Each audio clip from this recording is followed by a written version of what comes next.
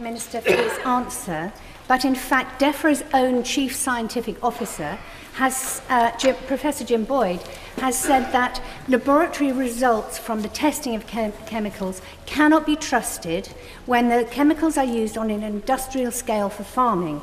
So I'd like to know what the Minister thinks is the government's level of safe use of pesticides, and also how the government is actually monitoring what those levels are within rural areas.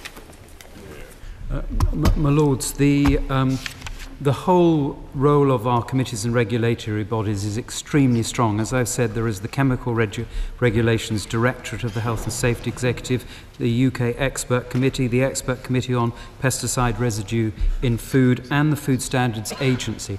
All of them, part of their task is to ensure that our food is safe and that the environment is safe, and that is what we are working on. And of course it is absolutely essential that those people that are working in agriculture in particular are assured and have the right training to use pesticides so that it is a responsible and sustainable use.